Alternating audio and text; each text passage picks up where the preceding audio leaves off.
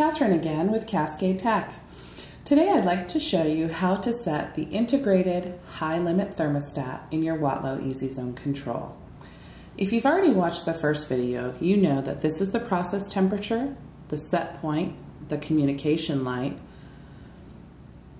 degrees Celsius, the green advance key, reset button, and arrows. What you're going to want to do to set your high limit thermostat is press the green advance key once.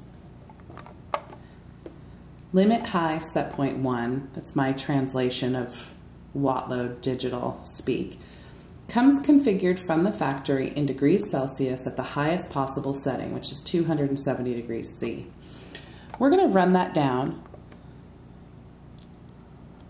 somewhere past our current temperature.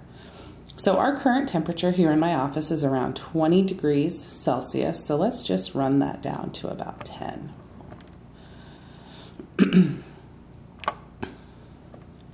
Or 1, that's fine too. What you'll notice right away is this number 4 goes on. This number 4 is activating a relay that's shutting off power to the heaters. This message comes on, limit high, attention, the current temperature is 21 degrees and the unit is off. This will be the visual alarm that you will see anytime this process temperature is greater than the over temperature set point. To clear this alarm, press the green advance key. It says ignore or clear. We want to leave it on ignore. Press the green advance key again and you'll see our set point. It's still flashing the alarm, but here's our set point. And then I'm going to use the up arrows to take that up out of the way.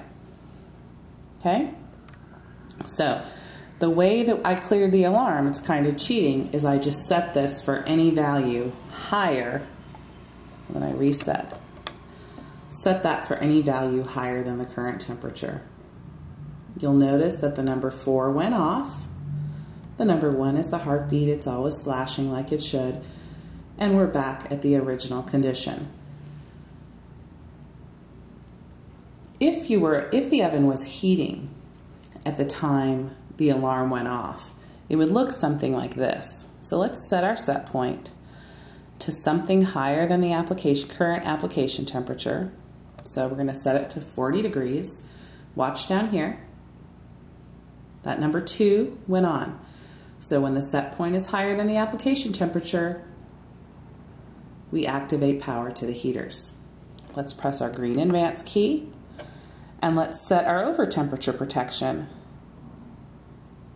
to something less than the current set point.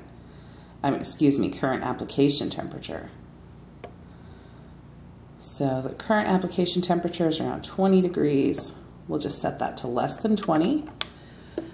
You'll see what happens. That number 2 turned off because the independent over temperature thermostat turns off power to the heaters.